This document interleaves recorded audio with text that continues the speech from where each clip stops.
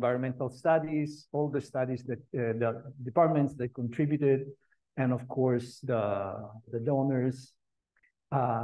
It's a pleasure being here, and I was really pleased to get the opportunity to sort of expand my thinking and my work, that it's mostly on food, also onto environmental politics as they connect to food. So it's the first time that I present this material here. Looking forward to hearing your feedback, because probably you're in environmental studies, you have very specific points of view on what I'm going to say. So I will start from a recent project. I've been working for 7 years in Poland now. I mean, not all the time, but going back pretty often. And so to introduce the concept of gastronativism, I will use a few examples. This is a soup called barszcz in Poland, but here is known as borscht. It's a meat-based soup. Why are we talking about this? Because in 2022, Ukraine, the country of Ukraine, right after the attack by Russia, had borscht added to the list, the UNESCO list of intangible cultural heritage, which created problems, of course, because Russia was saying, well, we have borscht too. Other countries in the area have borscht. Poland, Lithuania, Belarus. But at the moment, borscht, in a way, was attributed to Ukraine to create a sense of community between the countries that were opposing Russia in some way. So it acquired a very specific political meaning to separate the us, sort of the new democracies of the East, and Russia that was becoming threatening again, like in the old times of the Soviet Empire, or at least its experience as such in those countries. So at the beginning, there was a lot of solidarity towards Ukrainians. Millions of Ukrainians moved to nearby countries, including Poland. Food became really central at the moment because these people needed to be fed. And at the beginning, especially, the government was not doing much. So it was really civil society that got together, organized soup kitchens, and other ways to feed. I think right now it's over 3 million refugees from Ukraine that moved to Poland. So this food sharing became also very symbolic to underlying the closeness between Poland and Ukraine. They're not just close in geographically. For many centuries, they were part of the same sort of country. It was called the Polish-Lithuanian Commonwealth. The language is pretty close. They can sort of understand each other. So there was a lot of goodwill. But then, of course, food came up again, but not in such a positive way. Because of the presence of the Russian fleet in the Black Sea, Ukraine was not able to export their wheat by boat, by ship. You know that there are agreements. Turkey has tried to intervene and help agreements, but the solution was to try to get wheat by land. And so, of course, it had to cross the nearby countries, from Slovakia to Hungary to Poland. The issue was that some of that wheat was not just passing by, crossing those countries, was actually sold in those countries, which of course increased the supply of wheat, which depressed the prices. And so the result was that Polish farmers started demonstrating against the sale of Ukrainian wheat in Poland. So here food became the object of a very strong contrast.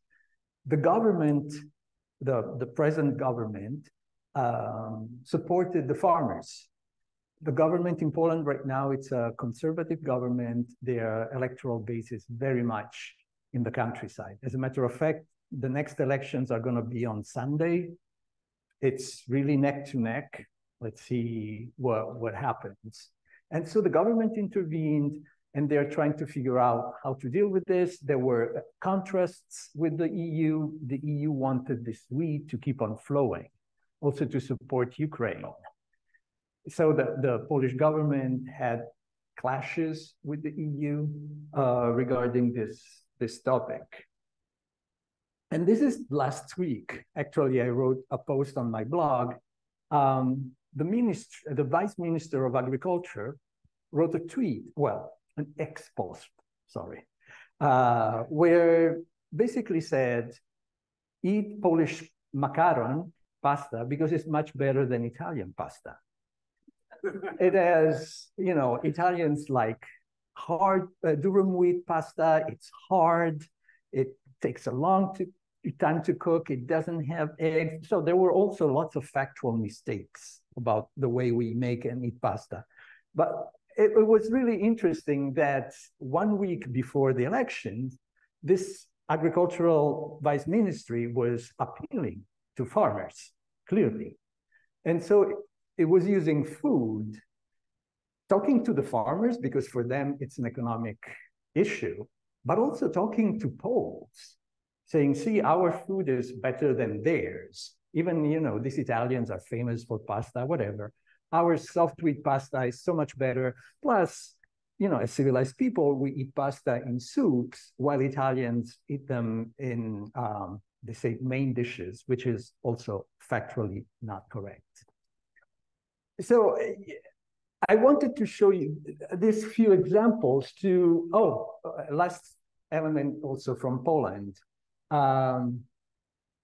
to show how food and the environment become entangled in these political issues. Here you have two magazine covers that came out more or less at the same time. The one on the right, well, no, your left, sorry, says, insect on the dish, on the plate, a cooking revolution. This is a conservative magazine that was basically saying that the EU eventually will force Poles to eat crickets instead of meat, because that's, you know, those leftist people want environmental control of meat production and all that. While Newsweek writes the meat problem of the Poles, meaning that Poles eat way too much meat with all the environmental consequence that this has.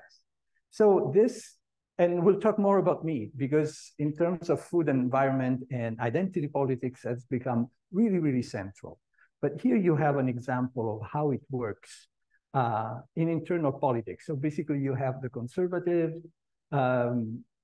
party attached to tradition, to the spirit of Poland, and then you have the more progressive ones that also are part of this global movement, you know, to reduce meat consumption, to be more aware of the impact of meat production on the environment. So this is a little bit the theme of my book, that I will try. I mean, in the book, there is quite a bit of environment, but I had not organized a whole talk about it. So I came up with this name, Gastronativism, because I wanted to describe a phenomenon that is quite peculiar. So for me, it's the ideological use of food in politics to advance ideas about who belongs to a community. In any way, at any scale, it might be defined. And we'll see, you know, here already in the example we saw the nations, but also we saw internal politics, progressives, conservatives, and we'll see that there are many other ways in which community can be defined around food and the relation between food and the environment. It's a global phenomenon. Actually, I wrote the book because I kept on seeing the same theme popping up, I don't know, in the Philippines and in India and in Brazil and in Italy. I was like, hold on, there is something going on here. Why is it food used like this? I think it's connected to this specific form of globalizations we're living through that you might call liberal globalization, but it's a very specific kind of globalization that started in the 80s. And we're still living through it, although now sort of in a crisis because of the emergence of populist movements that are sort of resisting the idea of free trade, the idea of eliminating barriers between countries, movement of people. Those are ideas that were very strong in the 80s and in the 90s also. That's when the WTO, for instance, was launched. But these new conservative, populist, nationalist movements around the world are sort of criticizing it, trying to stop it in many ways. What happens, though, is that all these little dots on the maps are also connected with each other. So the Polish conservatives do speak with conservatives in the US, they do speak with conservatives in Italy, and we'll talk more about that. I was invited by the Italian language program, so there will be Italian examples, plus I am Italian, Roman, born and raised, so it's home. I'm gonna use some of those examples. So let's go back to meat. So we saw, for instance, that meat has become a topic of tension between conservatives and progressives. This is another form in which meat became important. In 2020, and I'll have some notes because there are tons of dates and names, the city of Randers in Denmark tried to introduce a regulation according to which fricadelle, which is pork meatballs, would become part of school food because frikadellen are a symbol of Danish culture. Of course, what does this gesture mean? It was mostly a symbolic gesture. Who gets excluded by the fact that those pork meatballs are present in the school? Of course, the recent Muslim immigrants. But not only that, how about Danish Jews who have been living in Denmark for centuries? How about vegetarians? How about people that embrace, veganism for environmental reasons or ethical reasons? The government was basically saying all these groups are not us. The real Danes eat pork, and in the specific traditional form. So here also the environment came in because, of course, what is the environmental impact of pork in Denmark?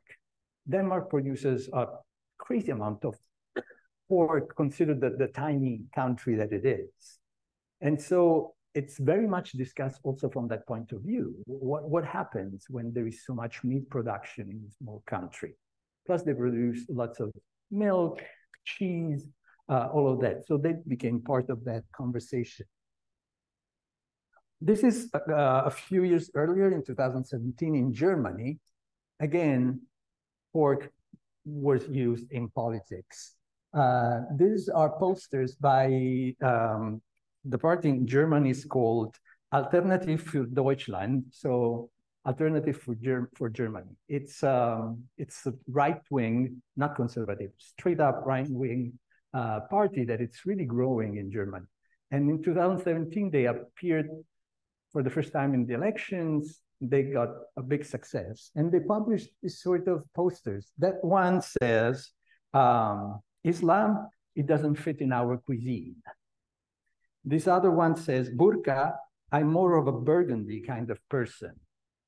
So you see that they use food that they felt was recognizable as German, again, to say, this is us, everybody else is others. And it's not just the Muslim immigrants, it's also the people that want our society to become cosmopolitan. What happens to German culture? And largely, what happens to European culture? There is very much this discourse of sort of clash of civilization going on here. Even the Pope in my city, Rome, got involved in these conversations.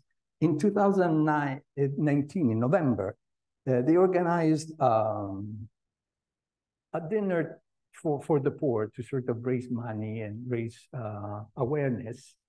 And they decided to serve lasagna, but instead of using pork meat, they used chicken. So it would be more inclusive, more people could enjoy it. Even the Pope was attacked as somebody who wants to lose the identity of Europe, has accepted this sort of cosmopolitanism, white chicken, not pork. Of course, the Pope is even Argentinian, but you know, it was like, okay. But in Italy for a few days, it was a controversy, you know. In India, also a very important case, with the rise of the BJP party, which is sort of a conservative Hindu party. There has been the explosion of these so-called cow protectors. I don't even try to say that in Hindi, but these are a group of people that basically protect the cows, but in practice, they attack people that they feel are involved with cow slaughtering or buffalo slaughtering. What's the problem here? There are tons of people in India that are not vegetarian, even Hindus. So there is already this religious undertones. So all the Muslims, all the Christians are excluded from this.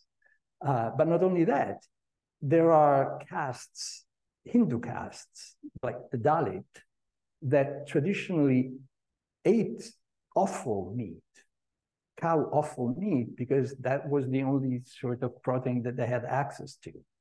And so there has been also pushback, not only from non-Hindus, but also Hindus from other castes towards this discourse. That I'm aware of, the environmental issue is not particularly up high in the conversation. Although, you know, if you ever go to India, it is a reality that you have cows in the cities. So there is an impact also in that sense. And then we come to the US. So in 2021, the Daily Mail in the UK picked up on something that Biden had said, referring to a study from University of Michigan that just pointed the connection between meat and the environment. Daily Mail started saying that, you know, this is another example of woke environmental politics. Of course, the Trump White House picked that up. And well, not the Trump White House, sorry, an economic counselor of Trump. And the right-wing media also made a big deal about this. So you can see what showed up on Fox News, you know, up in your grill, because of course the theme was, for this 4th of July, we won't be able to grill burgers, we'll have to grill Brussels sprouts. So Biden's climate requirements, this has already become a requirement.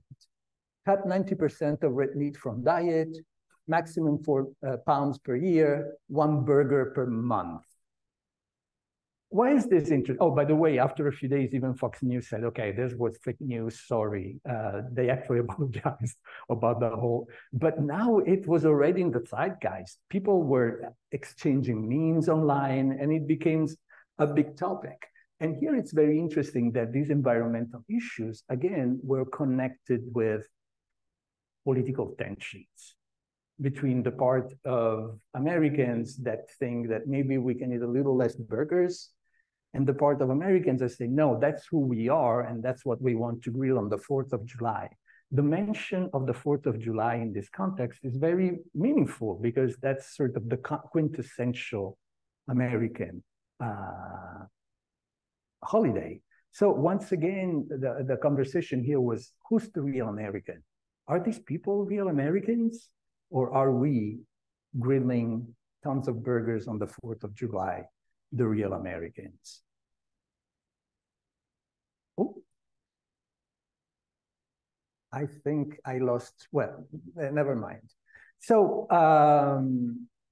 one element that I found interesting in these forms of gastronativism is that they can be either exclusionary, meaning this is us and we refuse anybody else. Actually, we don't want them to join us because they're fundamentally different.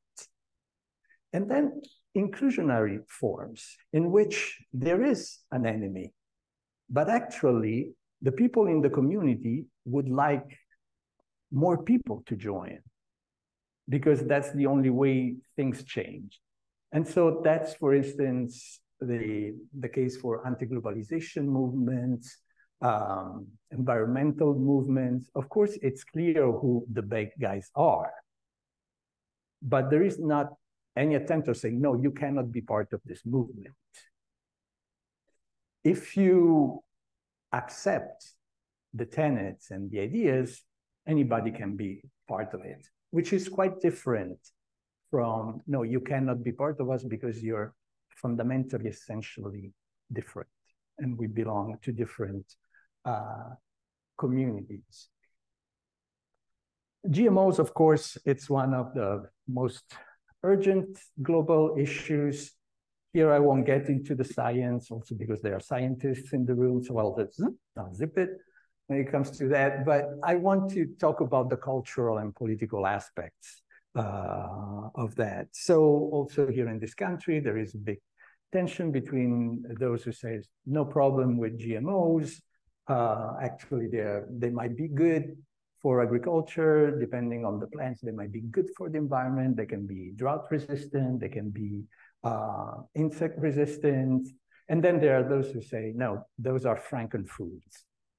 That's not what I want to eat. And there is quite a lot of tension about that. So this is actually a little bit all over the world. Right now I'm teaching a course on food culture in China. And there is, on the one hand, the government that is trying to introduce GMOs, and many consumers that don't want to hear about it. But in China, of course, the dynamics are quite different from the dynamics we can have here, or we can have in Europe. In Europe, the situation is very peculiar in the sense that the European Union allows for the use of GMOs as long as they go through this very complicated process. There is an entity called the European Food Safety Agency that studies the seeds before approving it. But any country can decide not to have those crops in their territory.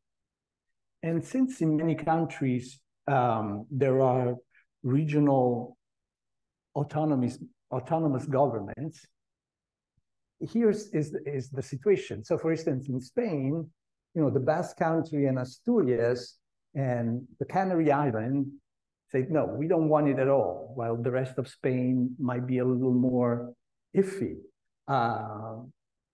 But of course, it's the governments that have to make the final decisions because the EU is made of governments, not of regions. I don't understand why something is wrong with the, From now on, there are no more slides. Oh, you think? Let's try again if they're loading. I don't know where I am.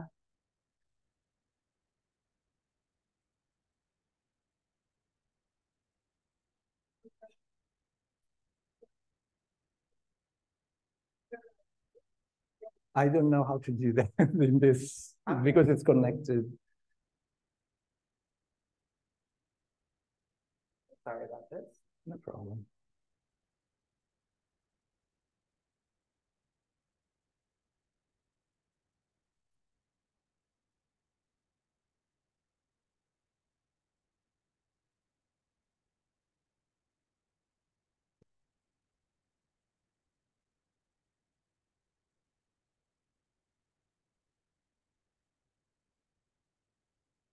Well, we do this if there are any questions.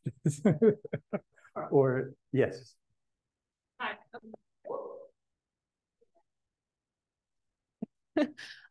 My name is Olivia and Carrie Holstein. I'm instructor at the art school. I am a master's student in urban environmental policy and planning, and I run a studio here in Cambridge in sustainable artistic and culinary practices called Edible Nest Studio. And I'll be giving a presentation at the Food Studies Conference called next week, right? Called Creativity and Resilience in Times of Scarcity. And I was really touched by the example of borscht,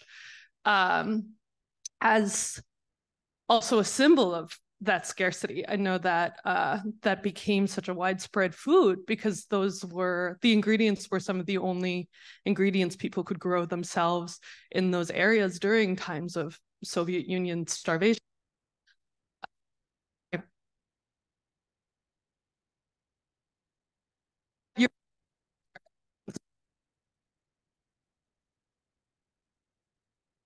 Like Cucina Povera, right? Which has come out, I think it was last year or the year before, but also Bread is Gold, which is more of this zero waste movement. So the comparison to having, being creative in the face of these dire circumstances, war, fascism, etc., or the political choice, or like the identifying environmental choice. So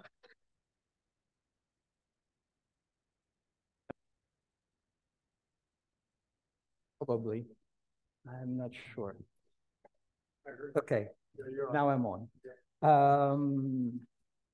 Also during fascism, though, there was this attempt, for instance, in Italy, the fascist government saying, first of all, we're going to come up with new seeds, new breeds, so more people will have to eat.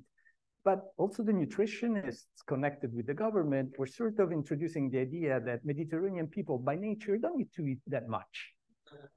We're a little different, which was quite weird because people were hungry. So very often also the perception of scarcity, it's a cultural perception in the sense that it become the objects of political discussions. For instance, in Poland, there is this idea of Poles traditionally eat meat. If you ask any historian, they will explain to you that maybe 3% of the population ate meat and the rest ate vegetables, borscht, and whatnot. So the fact that now a part of the country identifies with meat as a central part of their food, it's also a sense of we don't want to be connected with that poverty in the past.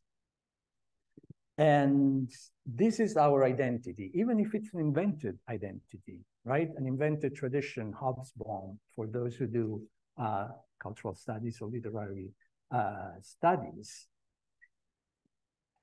And very often because of this, the environmental impact of these choices are not really discussed, except for having, the reactions like, no, we don't want to eat insects. We know that they're good for the environment, but these are, those decadent Westerners that are trying to destroy our culture. All right, let me go back to this example and then we will have time for conversation. This is an Italian example. It happened in the Northeast near the city of Pordenone. There was this agronomist, so actually a scientist. His name was Giorgio Finedato, that somehow went against the government. He wanted to plant this GMO breed of corn that had been approved by the EU. But the Italian government said, okay, you can do it, but only if we give you permit after experimentation and whatnot. Nothing happened. he just planted it. Well, the government went against him, saying, you've broken the law. But even, I mean, worse, there were some environmentalist organizations that actually went into his fields and destroyed the fields. And so that was, basically what he was left with.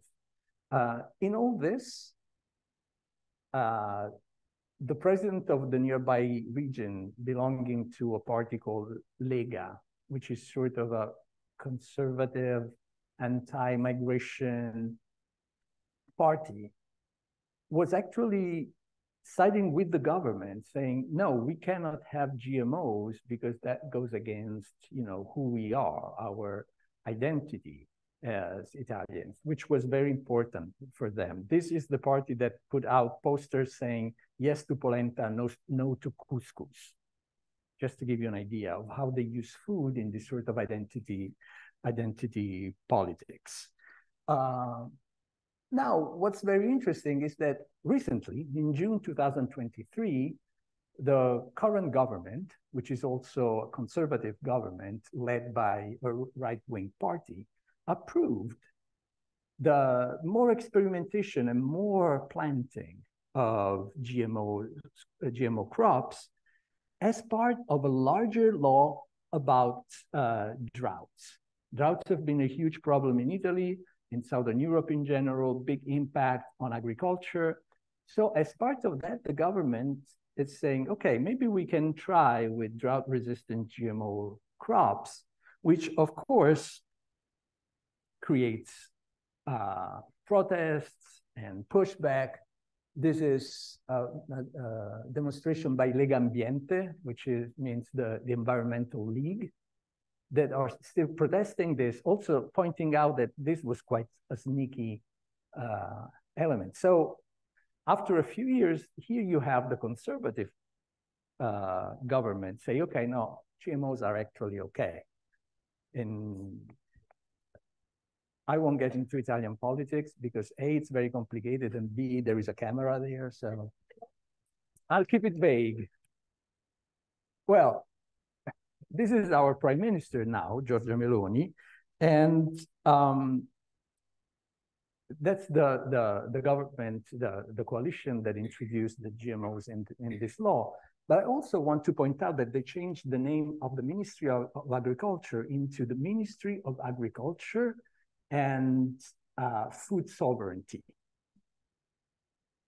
Now you have a right-wing government talking about food sovereignty, which for me was quite interesting. What does it mean for them? It means, in a way, the nation is the most important entity. Nobody can tell us what to do, especially the EU. So this is the sense in which they use the term. But as we know, the term was not developed in that sort of political or ideological environment, right? So food sovereignty came out of movement like La Via Campesina, which is a farmer movement that is actually opposing the introduction of GMOs as an expression of certain forms of capitalism or intellectual property, of injustice. They want every community to be able to decide what is their food, what they want to grow, what can be imported. But it's a progressive, if not straight up leftist movement.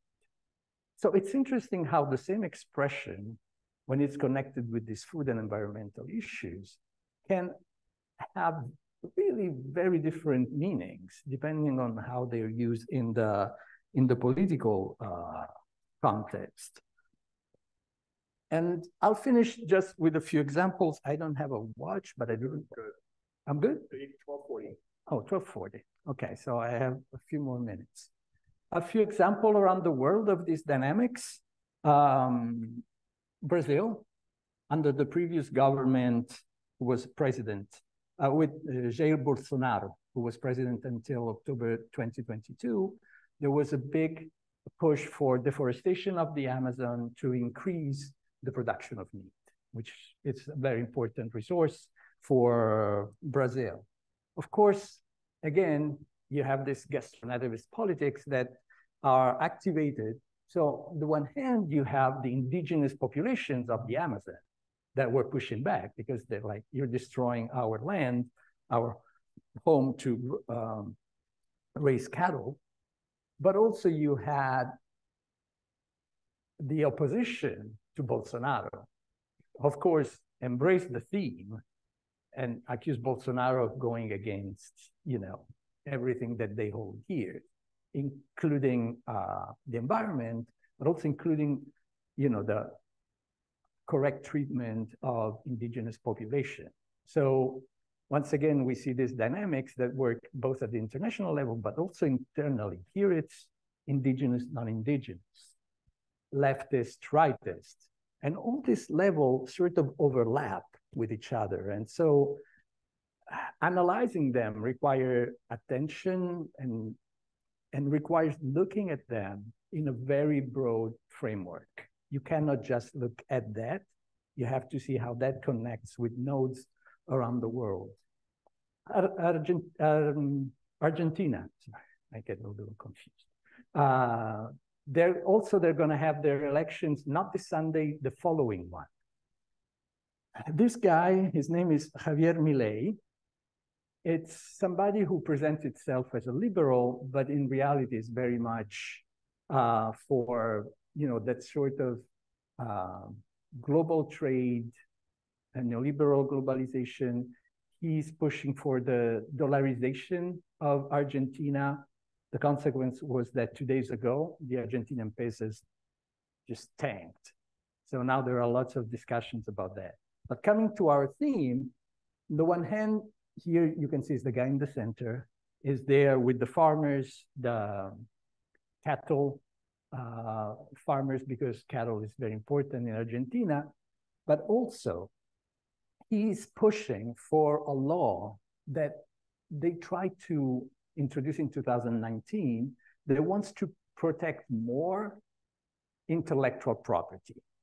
So they want, with this law, they want to stop the possibility for farmers to reuse seeds in following crops. Every time you use the seed, you have to pay to the owners of the intellectual property. So already in 2019, there were huge demonstrations against that. And now this politician who, for instance, in the primaries in September was #1. So he might become the leader of Argentina. What is the impact on that on Argentinian agriculture with this ley de semilla, the seed law, and what the environmental impact will be? But again, also this discussion is caught into this right-left Peronismo, conservatism in Argentina. Also in Argentina, again, pork became an important issue because the Argentinian government wants to sign an agreement with China to increase the amount of pork raised in Argentina to be sold in China. As you know, China doesn't have enough land to grow all the pork that the population wants now. Chinese population is going through what we call the nutrition transition. So it's increasing its consumption of meat, dairy, eggs. They have to come from somewhere. Of course, Argentina has a tradition of raising animals for slaughters, but there were lots of demonstrations because these agreements apparently did not control the environmental impact. And as we know, pig farms can be very detrimental to the environment. So what was the solution? Suddenly it was not the governments making agreements, but it were regional leaders and private Chinese companies.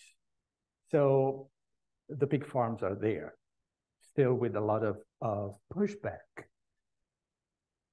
This is becoming an issue also in the US. As you know, Smithfield has been bought by Chinese entities. So many of the pigs raised here are being brought to China, but the environmental impact is here. And as we know, there are lots of issues of environmental justice. In which communities are these pig farms? Is everybody impacted the same way? And we know that's not the case. Very often this happens in poor communities, communities of color, above all in the South. So you see how this becomes a global issue. You cannot look at any piece, you have to look at the connections between all these elements. What's the consequence of this complication? You have people in Taiwan protesting the increase of import of pork from the US. Not only because the way it's raised, they feel it's not safe, but also they know that in reality, that pork is Chinese pork, even if it's raised in China. So there you have the environmental aspect and the political aspect, the tension between Taiwan and mainland China that get expressed, as you can see, in this huge floating pork in the demonstration.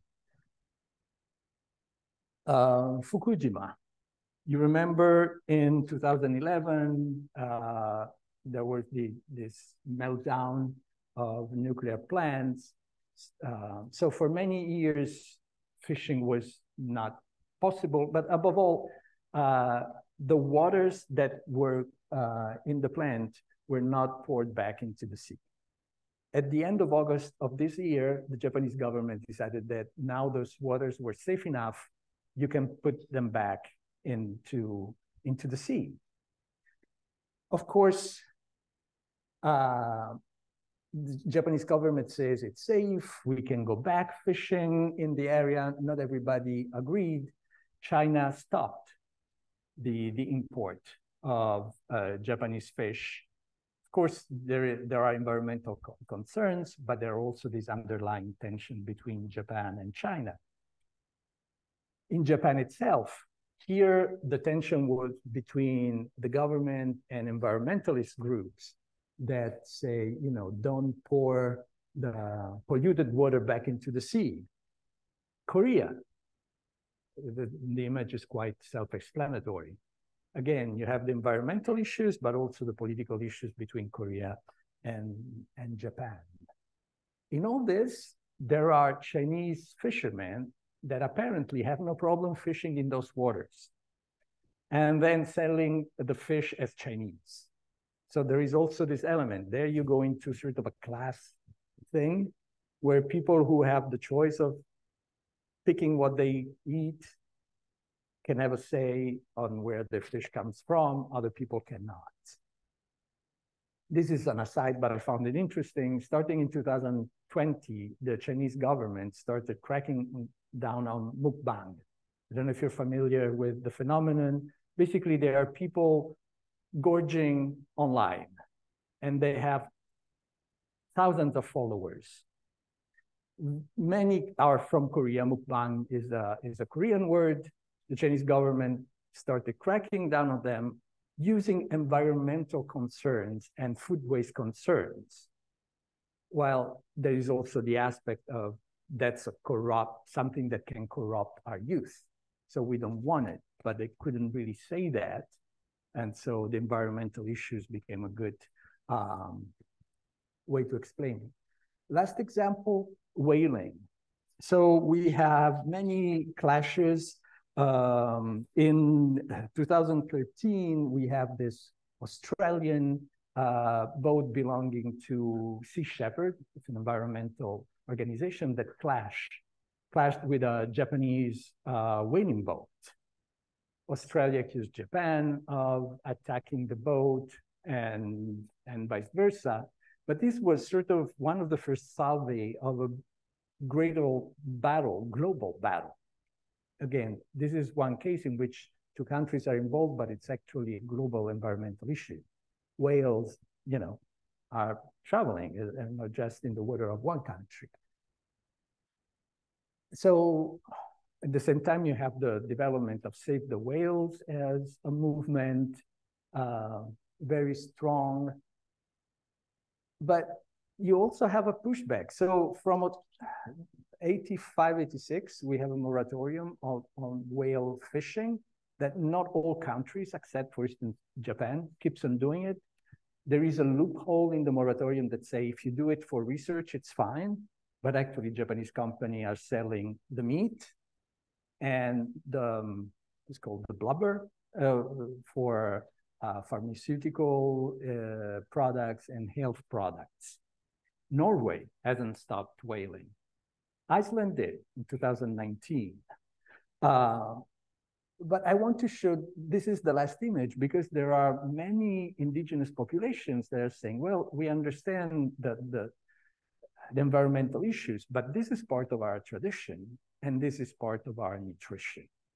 So there are native tribes in the US, in Russia, in Canada, that are saying, okay, what shall we do here? So you have the environmental movements that are trying to save the whales, but at the same time are at odds with the indigenous movements. And supposedly they are on the same side, sorry. So you see how all these issues become intermingled.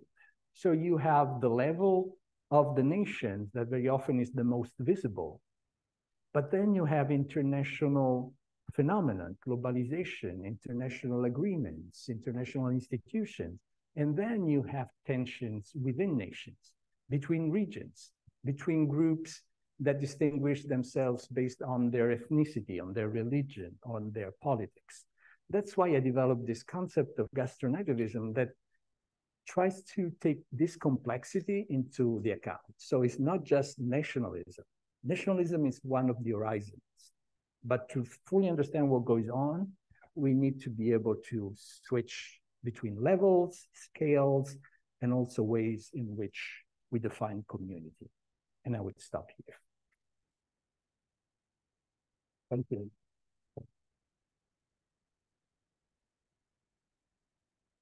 Thank you very much. Thank you very much. We do have some time for questions, and I'll bring the mic to you.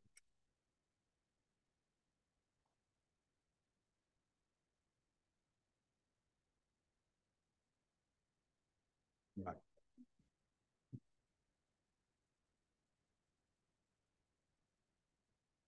Hi. Hi. Thank you so much for the talk. That was really interesting.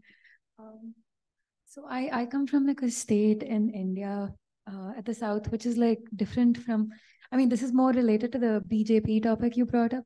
You're from Kerala? Yeah, I'm from Kerala. So in Kerala, there is like a lot of people eat beef, and it's like very, Kerala is also relatively, compared to other states, like a little more like multi-religious, and so the kind of like the beef consumption kind of goes like across, you know, religious backgrounds, and like even so a lot of Hindus eat beef, you know, but because it's part of their like Kerala identity to eat beef. So in recent years, like, so this kind of like opposes the whole like BJP's, you know, push against beef, but also in recent years, there's been like a huge like growth in like, you know, the Muslim and Christian population in Kerala. And so recently, like Hinduism in Kerala is like a more like contentious topic, because it's like, you know, the Hindus feel a lot more like, I'm a Hindu, not that I agree with this particular view, but it's like the number, it's a very different like big cultural like shift that's taken place. So the Hindus now feel, you know, a bigger desire to assert their Hinduism in some way. And so the BJP is trying to like gain a stronger like foothold in Kerala, because now there's like an opportunity here.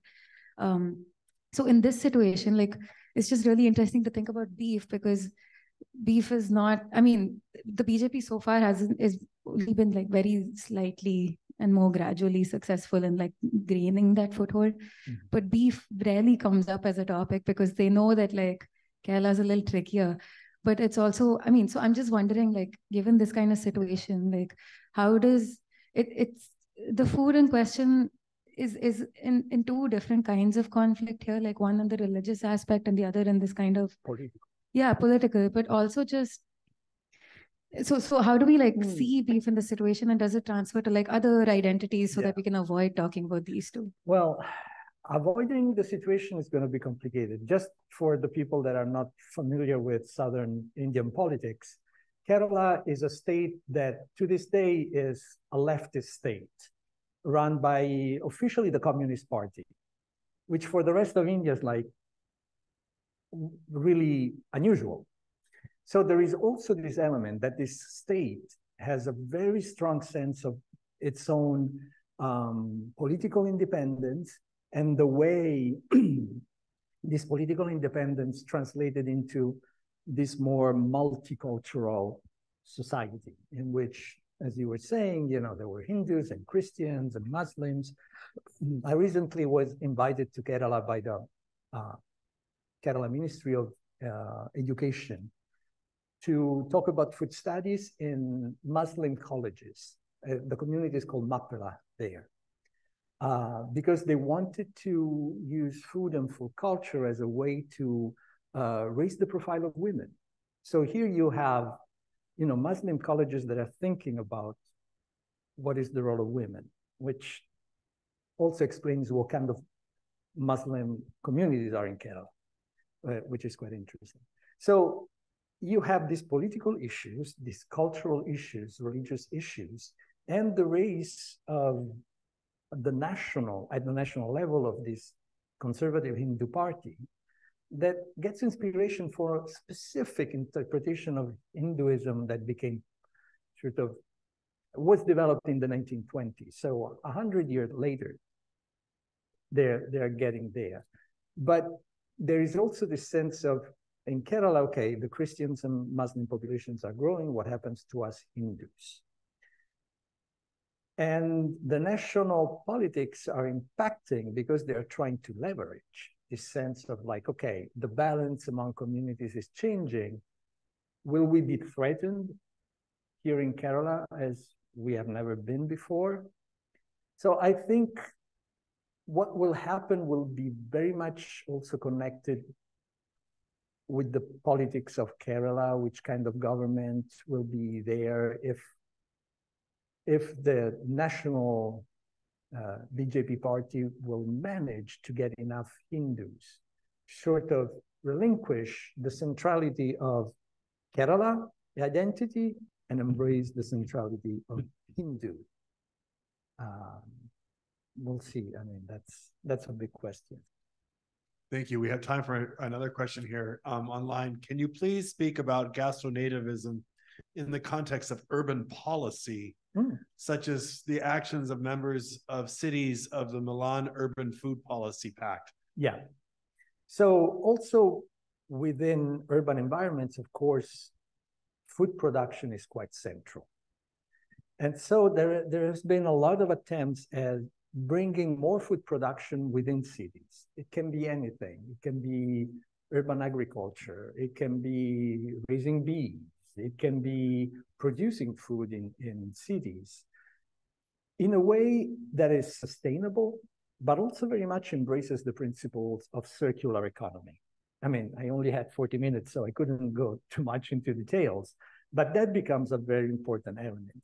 The elements of circular economy immediately puts that kind of politics in a progressive framework, because it's not about producing more. It's not about consuming more. It's about a more balanced consumption.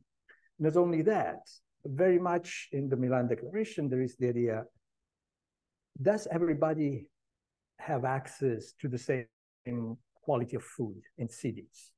What are the dynamics that makes that some people eat better than others? So in this sense, you know, you have the politics of environmental movements as opposed to maybe more conservative movements, but also movements that think about economic production in a neoliberal way. On top of that, you have class differences, you have cultural differences. So once again, you know, to understand fully all these elements, we have to think about them in their complexity. Also, you know, cities that sign that agreement are not only in Italy, are all over the world. So how does that work in different contexts, regional context, city context, national context. Thank you very much. We are at time. So I want to just thank Dr. Parasecoli again. If you could